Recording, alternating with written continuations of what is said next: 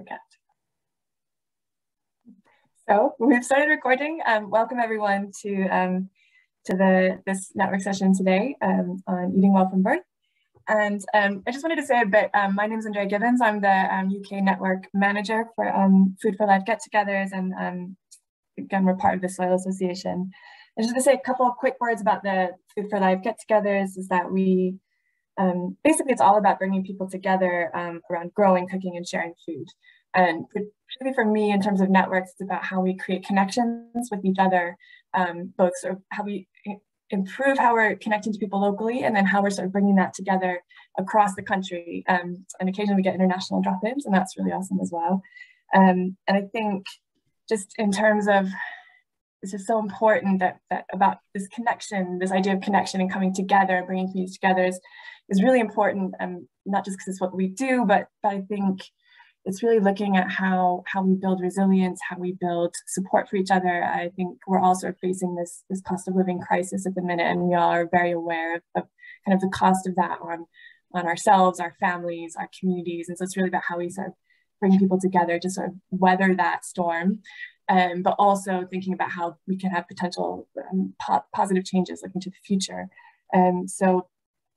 So for us and Food for Life get-togethers, it's very much about bringing communities together in local areas, thinking about what we can do now, what we can do each of us today to bring people together. We have an upcoming event called Plant and Share that starts on the 20th of April, and it's really celebrating spring and how we can use planting, seed swaps, growing, to sort of bring communities together. We've got like a little event campaign going on, and there's lots of resources and stuff on our website, which I'll put into the chat. If you haven't seen it before, don't know who we are, there's also ways to sort of get on our mailing list and stuff. That really is thinking about how we can work on a local level to come together and also to tackle some of these bigger issues that the Soil Association is very much involved in on a broader level, thinking about how kind of tackling food systems and climate change from the ground up. So that includes communities, but also thinking about how farmers, foresters, all these other issues sort of in terms of how we access food and how this impacts on some of these broader things that we're facing. And this is all about making the world better for our next generations to come. And so that's why it's really exciting to have something like this that's really focused on the next generation and how we're talking to them, how we're teaching them, and how we're involving them in their own education around food. So I'm going to hand it over to Rebecca now. Okay, cool. Hi everyone, I'm just going to share my screen. Oh, lovely. And here we go. I'm not very good at multitasking, so there we go. So this is what the session's about, and my name is Rebecca and I'm from Bee Arts, and we also run a bakery and surplus food cafe called Bread in Common, and we're based in Stoke-on-Trent in North Staffordshire, and we're an arts company, an arts and theatre company. That's how we started, but we do a whole range of community projects, and we've actually always involved food and eating together and cooking together in all our work. So I'm going to be in a little bit telling you in a bit of detail about one of our projects in particular, a little school, but we run a climate cafe monthly with our community partners. We do Fair Share with Stoke-on-Trent mums, who are also going to be speaking on this call and introduce themselves in a little bit. We have a regular chatty cafe group once a week, which is about socialising and eating together and cooking together. So that's just a little bit of who we are. And then I'm going to just let Laura Carter just introduce herself as well. Oh, you're on mute, Laura. I love technology. Hi everyone, I'm now off mute. Yeah, I'm Laura Carter. I don't know if you can all see me. But yeah, I founded Stoke-on-Trent Mother Support Network in the start of lockdown. And since then we've partnered with Bee Arts, I think since October 2020 it was, the half term, to we support mums and families in Stoke-on-Trent, and the partnership that we have with Bee Arts is with the Fair Share project, where we provide food parcels, not just food parcels, so we give kind of basic instruction on how to cook the food that we give. You know, we're reducing the food waste in Stoke-on-Trent, and instructions on how to store the food and things like that. The other side of Stoke-on-Trent Mums is we target social isolation as well through groups for low-income families. So we've got the two sides where we're kind of really on the ground with the people that need it. Thanks. Lovely. And we're going to be, so I'm going to tell you a little bit about one of our projects, and then we're going to do a Q&A with Laura to find out a little bit more about her work and how she does it. Oh, there we go. So this is what's going to happen, and we're going to try and get it through it quite quickly, because we also want lots of time to have some breakout rooms and for everyone to talk together and discuss together who's on the call. So we're going to go through 4 different projects or activities that between us, Be Arts and Stoke-on-Trent Mums run. And then we're hoping to cover in each of these how we're engaging parents or children, depending on the project, how we're getting either children to take a lead or parents and mums to help us shape and run the project, what we've learned when things have gone wrong a little bit, and then a little bit about partnerships and how we're doing our best to keep some of these activities going. And then we'll go for a Q&A and then into the breakout rooms. So that's the plan. Okay, so this is the project I'm going to tell you a little bit more about, which is called Little School of Improbable Cooking. And it's a holiday project for families and children. And the idea is it's as child-led as possible. We started it in 2016. And it grew out of, at that time, I had a 1-year-old and a 5-year-old, and I just finished being on maternity leave, and there were a few children's centres still open back in 2016 in Stoke-on-Trent, and I was with a mums group, actually, a parents group attached to that children's centre, and a lot of the conversations that was coming up to holidays were around kind of worries around budgeting over the holidays, and in terms of childcare and in terms of experiences as a family, as well as kind of the food element. So in that, which schools still do that, when your kids go back to school and they write about what they did over the holidays as kind of so it came out of these conversations with parents, and kind of where I was in my life at the time as well. And also we were doing a creative project in Stoke-on-Trent libraries at the time, nothing to do with food, but at the time the libraries had bowls of fruit out, for example, as something that they could do during the holidays, and people would help themselves, and we were doing an arts activity in there which was aimed at families, and again we were talking to the families who were doing that about kind of what they'd be interested from a holiday project. And then alongside this, lots of background, sorry, child-led weaning had sort of come in as a thing for babies. When I had my eldest, it was all kind of baby food and mashed up food. And then I was in this parents group, and then all the health visitors were sort of encouraging putting loads of finger foods out, and getting when you're weaning to just a really different approach. And there wasn't much confidence and a lot of anxiety around how to do that, and also things like choking and just worrying that the babies weren't going to get enough to eat because you're not spooning it into them, you're sort of dependent on them doing it. So lots of different personal experiences came into it, and also this kind of working with communities sort of to think about what they'd like. We did then do some structured focus groups with a few more parents to help us really shape what's going to work as a project. And we spoke to the libraries, and together they gave us a little bit of funding to run a pilot, because they were really passionate about it being it having a food element, and because we're in the libraries, it also has a story element, which you'll see as I talk about it a bit more. And that's because Stoke-on-Trent has quite low literacy levels and speech development levels, as well as an issue with people having enough money for food, especially over holiday periods where obviously it's a lot more expensive for families. but I hope what's going to come through in the next bit is our starting point was really how can we make it a positive, magical experience to really excite out with literacy, but our starting point was around that experience. Okay, so I've tried. So it's got all these different elements, which hopefully are in a way really quite simple. So we start off with some kind of challenge or some kind of story to get people engaged. So things we've done is we've said, they arrive at the library and we say, we've lost a dragon and we really need to make a dragon pie to tempt the dragon back. And we might do really simple things like putting dragon footprints out, or we might make ourselves look like we've got smoke on us because we've been attacked by a dragon. And then everything that we do then follows on from that initial idea. So we've done, our colours are going, we're all in grey and we're sad because we're losing our colours, so we need to make as colourful food as possible. We've done lots of different things. So we've done pirates and space and polar bears, so a white bear who needs lots of energy to get them through the cold winter, so we're going to make a food together.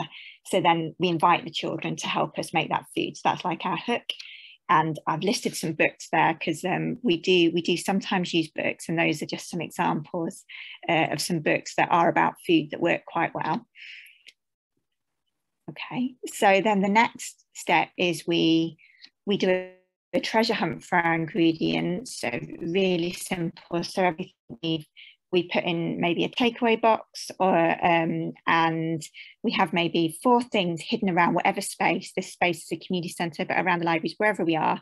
And then the first job is for the children to find our boxes and bring them to us, and then we open them up and we have a chat about what our ingredients are, and we have a little explore of what they are, and we taste them. This little girl here, she's tasting an edible petal. So we try and theme it with what our topic is, but or we try to choose unusual things or things that are in season. So yeah, get people interested that way. We dress up, and again, there's it's just to get that experience, getting everybody feeling special and like they're it just makes it more memorable, and that they're official chefs, that they're kind of running project. So you can buy paper forager hats, which are great because you can write on them. So we've got our chef names on these hats, and then aprons and so on. And then we often will go in a costume, and we might bring some costume for the children to wear at the end. And then in terms of what we cook, so I'm going to give some ideas in a minute. But we choose things that help you explore lots of different ingredients. So maybe things with a topping, like a pizza or a flan, or a pie with lots of different fillings, or a layered dessert. So things where you can use lots of different ingredients, or it might be something that you can use to make a picture or tell a story. I practice everything with my own kids, and I maybe don't let myself use any equipment. So what can be done with bashing and ripping? And so how can we make sure that just breaking down the recipe to make sure that it works, and there's loads of different steps that the children can do. And then sometimes we're really lucky, and the centre we're in has an oven and cooking facilities, but sometimes we're literally just in the library. So I've got some ideas on the next page. So even if it's just filling a wrap with lots of different ingredients and exploring them. Okay. So these are some things that we've made, and you'll see we used a little cupcake trays to put out lots of different small amounts of ingredients for people to try. We were running it, we used to run it with 30 children and young people each session, and then their parents and carers come to support. So we'd normally split them into 2 groups of 15, just so we're a different person leading a session is working with a smaller group of people, but that makes it I don't know if anyone's on, that makes it a bit more cost effective to have lots of different ingredients in these small amounts for people to choose from. So these are just some things that we have made. And then just to give you a feel for, so pastry works really well. It's obviously quite tactile, and there's lots of different jobs that you can do that work really well for children. And then again, you can fill it with lots of different things. And these are some examples of them using loads of different ingredients, perhaps to make a picture or a design related to our story. And we do find that they're much more willing to have a go at least tasting different ingredients, because they want to include them in the picture and they want to be part of the challenge and the solution to getting the dragon back or whatever. Sometimes we get them to make two, one where they're really experimental and then one where they know they're definitely going to want to eat it. And then we do also we make sure we have lots of spare bits out, because I don't know if you're like me, but I eat most of my vegetables when I'm cooking, and if I'm chopping, I'll go through the carrots and so on. So again, just making sure that there's plenty of picky bits for them to eat. And you'll see just little things like, how do you cut the veg to make it a bit more interesting? So we've got peeled carrots, we chopped everything a little bit differently, so it just makes it a bit easier to make a picture. This is the same kind of thing, but with a dessert. So again, we're using our trusty baking trays to have lots of different choice for the young people. And so this is meant to be a seaside scene with the fruit as coral, and we've just added food dye to the yogurt, and that's bashed up biscuits. Again, that's sort of been chosen to encourage them to try lots of different types of fruit, and the different processes work well for children. These are polar bear energy balls, an alien life form trifle, and a super soil dessert cup on this side with mint in it. And then at the end, we finish the story. So the idea is always, so does the dragon arrive? We were trying to make dragon pie to catch the dragon, and then we have a dragon costume, or it's a sound effect or something else, and the dragon arrives, a bit like a Santa coming to eat the mince pies, comes, and we all sit and eat together. And we've done it where we don't all eat together at the end, but it works so much nicer when everyone does sit down and we serve them. So it's part of that special experience. So that's that project. Sometimes we do a little bit of extras, so I've just listed those, but I think just adding some of those simple things for us has worked in getting young people excited and the families excited about taking part. So we do give people a little gift at the end. So that might be seeds to take away and grow, or we did a pirate one and everyone got a gold chocolate coin. But again, just something to sort of wrap up that experience. And if what we're cooking means we have to wait for something to bake, then we might plan in to do kind of a song or a rhyme or a short craft activity that's on our theme to fill that time. And again, it's all about the experience.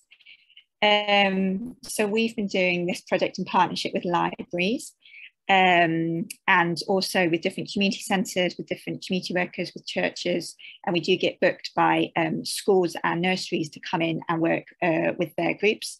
So our community one has been grant funded in different ways, and then the work with often a school or homeschooling work groups or even parties actually pay us to come and do the session. So it's a bit of a mix, and also we kind of share how we've been doing it. I know quite a few people come to the summer holiday ones, and then they take it back into their school or into their community setting and they redo some of the activities again. They come with their children and then they redo them. This is a really different project, but not quite sure I've got time for it. So I'm just, I think this one is about working with parents specifically. So it's timed after school drop off, and it's kind of about sharing community recipes from different communities. So we've worked with Kurdish women who are sharing recipes, for example, across their community that maybe some of them know and some of them don't know. And so we've mixed it in with a little bit of ESOL as well. That's how we've run it. But I'll leave that there. And if anyone wants to pick that up in any of the discussion rooms, they will, because I want to leave a little bit of time for our Q&A with Laura. That's it from me. There we go. So I'm going to ask Laura questions, I think, is the plan. Is that okay, Laura? Yeah, that's fine. Yeah, thank you. Fab. So do you want to tell us a little bit about how and why Stoke Mums started and what sort of things that you do?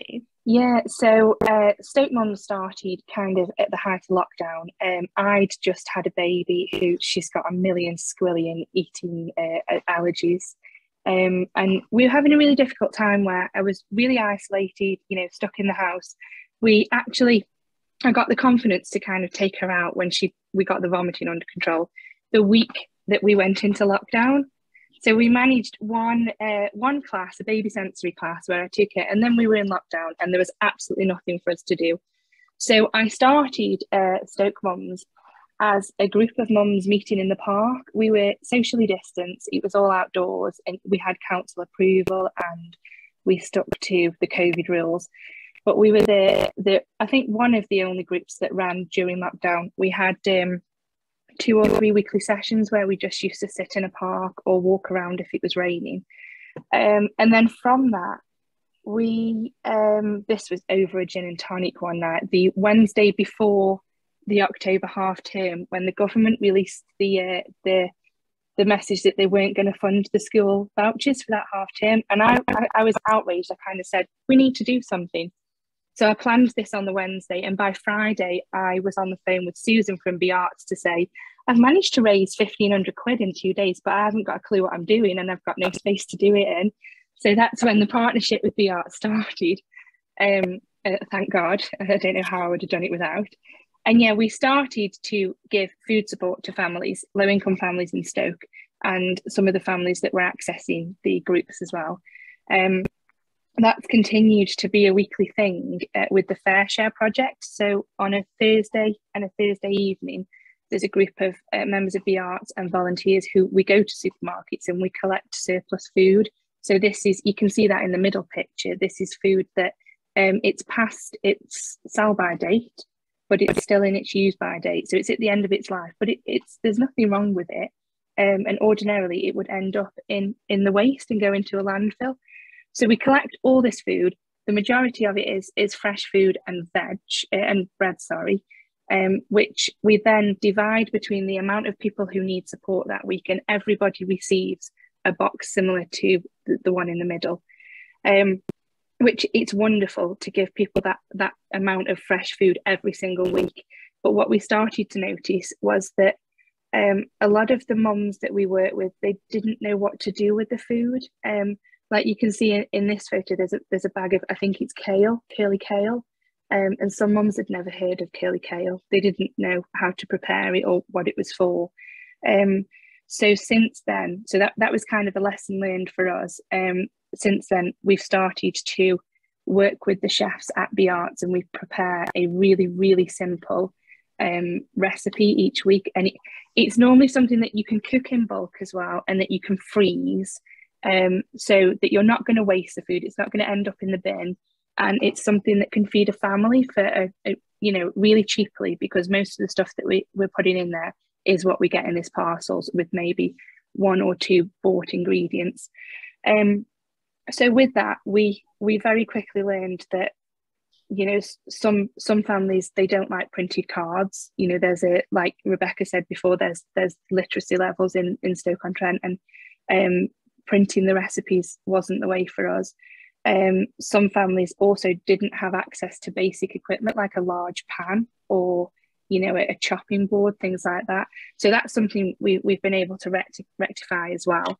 And most of the time we use our Facebook groups, where we've got 8,200 members across our groups now, and we recycle items. So if a family's in need, we put a post out saying this family needs pots and pans. Does anybody have any that they don't want anymore or they're going to get rid of? And then we recycle.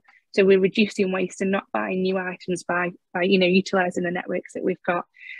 So I don't know if we can go to the next slide. I think there's an example of one of the posts on there.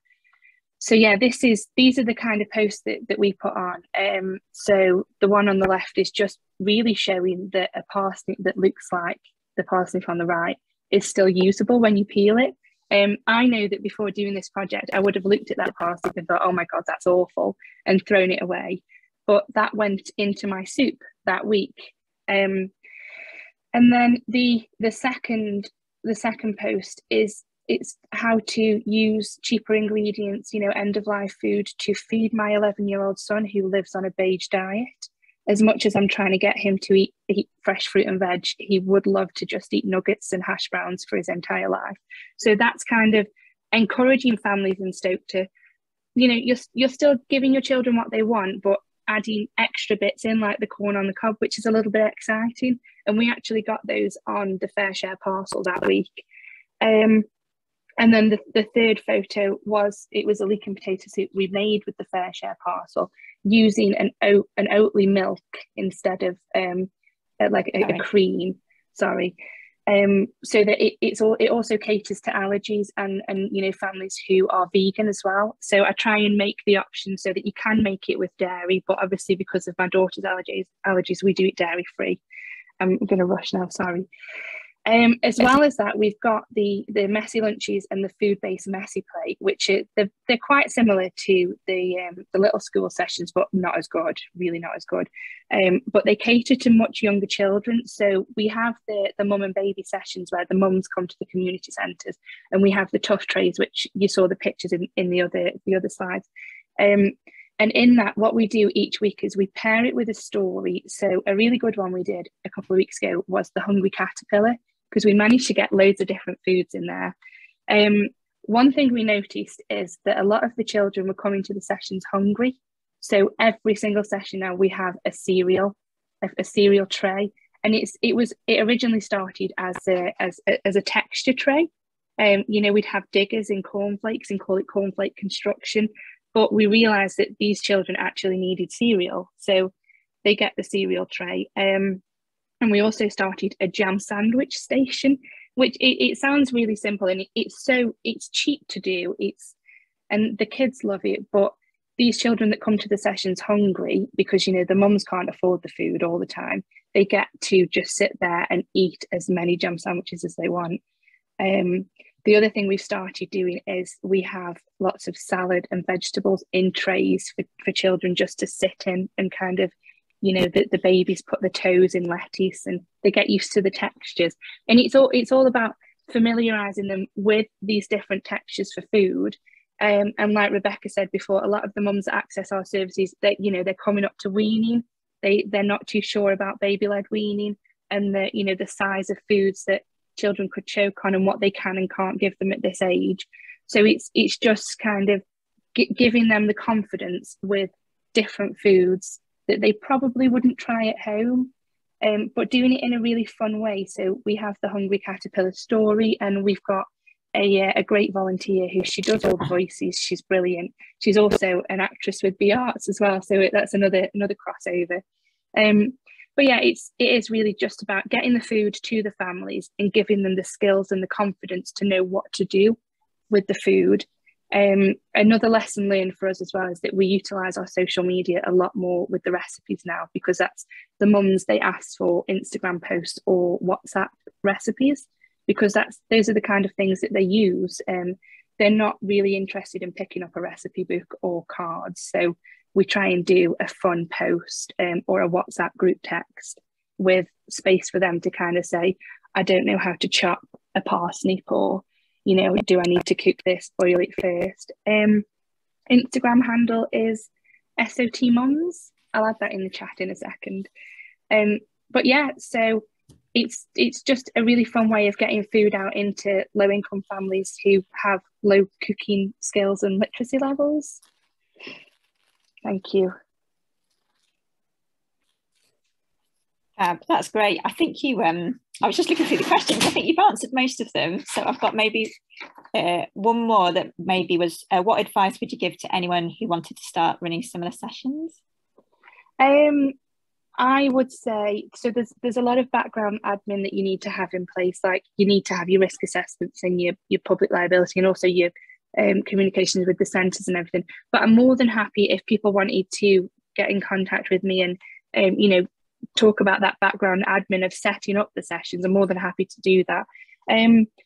I would just say, just go in there with a really open mind and think about how you can make these sessions really, really fun for the kids, but not too daunting for the parents that are bringing them along as well.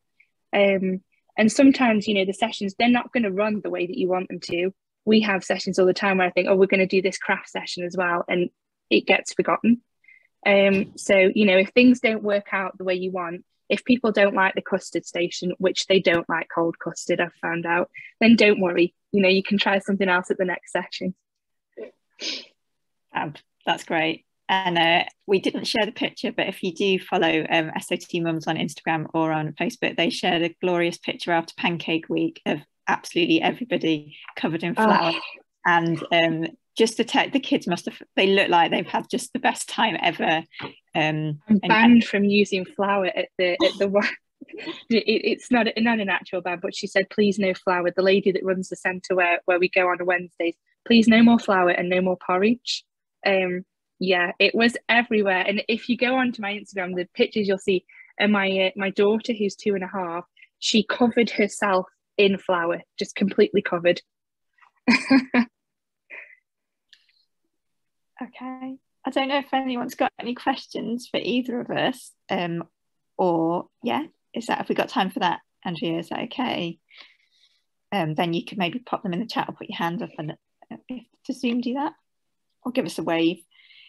The slides will be available afterwards, and we haven't quite got it ready, but we are working on a little school recipe book which has got some of the recipes that we've done and some more pictures, and also some of the things like the seed packets and so on in giveaways. We've got some questions coming in. It says Fab. Yeah, okay. So I was funded initially by a grant from the National Lottery called Awards for All. We got 10,000 for that, which was absolutely amazing, and funds things like, we've got a storage shed on my drive, which my husband hates, but it's somewhere to put all of the recycled items that we use, and it covers volunteer transport and travel costs and items that we need. There's lots of small pots of money out there for if you set up as a voluntary community group, which is really easy to do with a simple constitution. You can access things like the Arnold Clark Community Fund, which they do £1,000 in the spring and then the autumn. So you can make your sessions really cost effective, and £2,000 would stretch you a long way. We do charge a very minimal cost for coming to the group, so we charge £1.70, which £1 of that goes for the room hire and refreshments, and then 70p goes on materials. But we run that on an honesty box system, so if we've got the really low income families that can't afford that week, we don't make it a big barrier to stop them from coming. So yeah, it's about finding those community funding grants, that lots of unrestricted funding where you can basically run the projects however you want to. So we've got a question from Amy: how do you promote your groups? And we've got a raised hand, which I don't know how to do. So Amy, how do you promote your groups? Is that to Laura? Both. Okay, cool. The library project, so we do that through the libraries, so that's got the posters to go out in there, and as I say, a lot of at first, and we start in the library even if we're not cooking in the library, and then we walk with the families and the young people to wherever we're cooking. So we have a little mini parade that we do, or we meet them there, and then we book a community centre, so quite often we get that on loan, so people don't charge us a fee because they know it's happening, or we're part of a summer club. We work with sort of on at a neighbourhood level, different community groups. We put posters out and flyers to schools before the holidays so they can target it at families who might most benefit. And we do also take stuff to their local food banks in the neighbourhoods where we'll be in walking distance doing the activity. So that's how we promote the little school. We do loads of other outreach, so we're in the community all the time doing youth club sessions and other sessions, and everybody talks about everything that we do, so that happens as well, sort of more by word of mouth. Laura, do you want to say a little bit about how you... Yeah. So I think I want to say client base, is it's a little bit different. So I target the lower income mums of Stoke. So my advertising is all done via social media. So I am in a million local community groups. It gets really confusing. And what I will do is every now and then I go and post out about the groups that we're doing. We've also got our own group called Stoke-on-Trent Mums, which has nearly 3,000 mums in it now. And we started a new group at the start of the year called Women of Stoke, which has got 5,300 women in it. So we've got these online connections where we can promote our own groups, and then we kind of go out to everybody else's groups to say that we've got these sessions running. Yeah, so initially I was having to advertise quite a lot, like, you know, a couple of times a week, but now it runs on word of mouth. So mums will tell mums about the groups, and you know, we've got regulars who come all the time, and then they say, oh, I'm going to bring my friend. And yeah, we've got the website as well. We put everything on the website when I remember to update it. But yeah, it's really just getting it out there on social media, because we find that's the biggest thing that our mums will use. Lovely, that's great. And if anyone has a look at Laura's social media, you do really nice inviting people to post on different topics and so on, so to keep it going. And there's a lot of peer support happens on those groups, which is, they're really lovely supportive groups. So there's just I recommend people have a look how she does it, because it's brilliant. Yeah, we do like recipe, what do we call it, saute Sundays. We do recipes, and topiary Thursdays where we do gardening, and you know, just trying to get people talking about topics. DIY Saturday mornings, you know, just to try and keep the conversations going. But yeah, lots of supportive posts as well. I think Jenny had a question. I don't know if you want to unmute and ask it, Jenny. Yeah, can you hear me okay? Yeah. Yeah. When you were talking about literacy levels and not using menu cards, what do you do instead of that? Is it that you would like literally post online a video to show people, or just work with people in real time to show them what they should be doing? We do really simple photos. So the chef at the Arts, Dan, what he will do is each week we prepare what we think they can make out of the box, and then I do it at home as well with my kind of just bog standard equipment. So Dan will take a photo of peeling the potato and then dicing the potato, putting the potato in the water. So it seems like a very long-winded process, but I think when you have those visual kind of images as well, and then I will write out the recipe, and the photos that Dan does, they go to the mums that need them via WhatsApp. So the mums that receive regular support. So I have a separate phone for the charity side, and that's, you know, it's got all the contacts and group chats set up already. And yeah, those photos go out and say, this is what you can make this week, and here's the step-by-step photos. They don't all need that, but I like to, you know, give everybody all of the pictures, because then it also breaks down the barriers of that stigma of having to ask. You know, how do you chop a potato? How long do you boil it for? What do you do with an egg? If we already give it, they don't have to ask. So they can kind of, you know, there isn't that stigma there attached to it. So just to say, so Dan's the surplus food cafe chef. So what he does is he takes photos of the surplus food he's preparing for the cafe as he's doing it. So that's kind of what's in place. So I know lots of people run surplus cafes, so I just thought I'd throw that out there, that might be a helpful way that he's done that, and that's great. Lovely. I think we're gonna, there was one more question in the chat, which was, what would you say your main barriers to participation have been? I think we've got literally 1 minute on that, because we then want to move on to the breakout, so everyone has a chance to talk to each other. So our main barriers to participation, I don't know if that's to both. Do you want to start, Laura? Yeah, I would just say barriers to participation for me is it's stigma attached to needing food help and needing help with how to cook things. You know, the mums that I work with, they've got a lot of pride, and they want to retain that level of pride. Transport, a lot of the mums that access our service, they don't drive, they don't have access to a car, so it's keeping things in the local community centres so that a lot more people can access the services. Yeah, and assuming that, one thing I learned recently is one of the mums that we've been working with for a long time has never had a cooker, which baffled me because she's been doing the recipes with electric pans and hob things and an air fryer.